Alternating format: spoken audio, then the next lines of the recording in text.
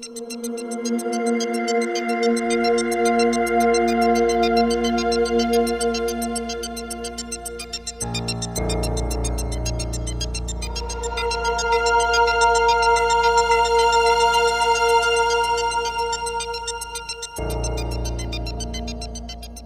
Vikings have had a number of players make the Northern Territory team a few years in a row. So you've got the Junior Sayanas and the Shaylin Purrais and the Celesi Tumalolos. You've got Tui Jr., Tui Ford Jr. But I tell you what, all three of those four names were on the field a couple of weeks ago when the Vikings were comprehensively beaten by Westies, and the only person missing out of that group of four was Shaylin Purrais. So, you know, whilst all four of those players are absolute champions in our local competition and at a higher level as well, I don't think I've seen the Vikings beaten so comprehensively before, and it's Shaylin Purrais was certainly the man that was missing from the cast of four that could have helped them there. United, a fantastic team steeped in history, one of the founding clubs, and you know, some of the players' mums and dads and granddads that you know, played themselves 30 and 40 years ago, still down on the sidelines cheering on. So quality players for United Magpies. I mean, over the years they've had some fantastic players and probably well represented in the Keegan medal. But this year, their captain coach Phil Childs is an absolute standout for them. He whether he's playing in fullback or in halfback or leading from the front, Phil is absolutely doing his best to make sure that club is doing the best that they can.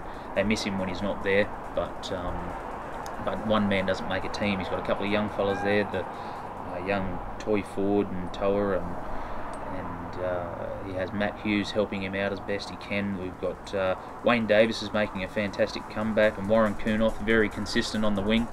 I'm sure we'll see a couple of strong performances out of them before the finals this year. They won't want to go out on a sour note, so hopefully 2017 might be a bit brighter for the Bulls and the Magpies, but I don't think we've seen the last of either of them this year either.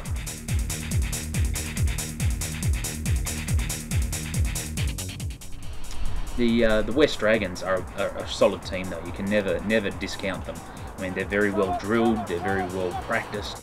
They have a number of really good quality players as well. The youngest of the Shelford brothers, Adrian Shelford, he's an absolute powerhouse. He's gone from strength to strength over the last couple of years. You know, coming from second row up into prop, and you know, for the next couple of years he'll probably be the dominant prop in our competition. But then also for Wests you have Wade Nibbs and Peter Nibbs playing there this year as well. And both Wade and Peter have had fantastic success on the East Coast as rugby league players.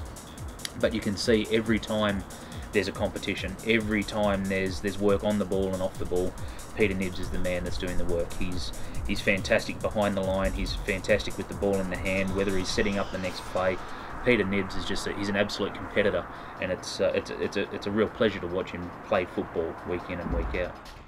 The Bulls, although they haven't really worried the Vikings this year. They've worried the Dragons a number of times.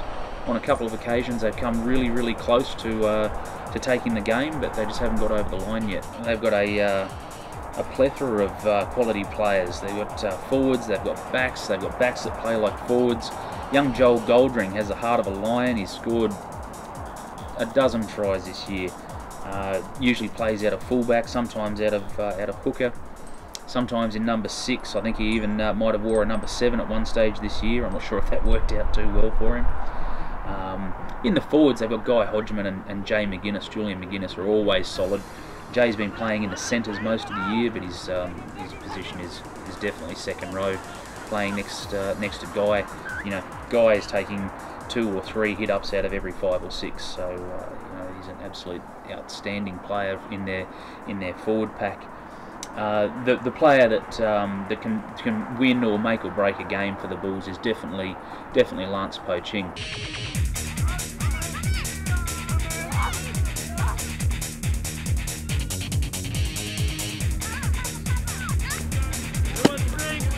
Oh!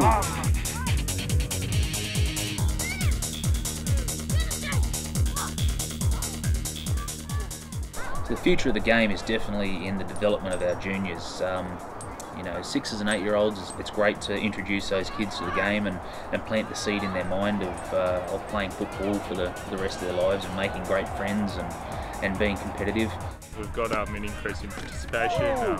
Standard-wise, it's been improving. We've got some good coaches in all of the age groups and good turnout to training. So, yeah, I think it's been a positive, and hopefully we can grow on that next year.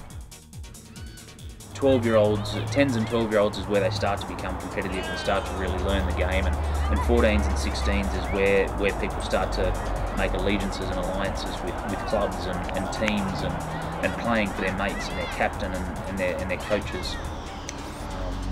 Where do I see rugby league? I see rugby league in a really strong position in town in a few years' time. I think we've sort of tried our best over the last 5 years to keep our head afloat. But with a few more volunteers involved this year and a few more people to help out, I really think that there's going to be a big resurgence in committee level and volunteer level rugby league over the next couple of years. But we've got to get people through the gate. And to get people through the gate, we've got to get the 14s competitive, we've got to get the 16s competitive. We have to have a really competitive and strong 18s competition.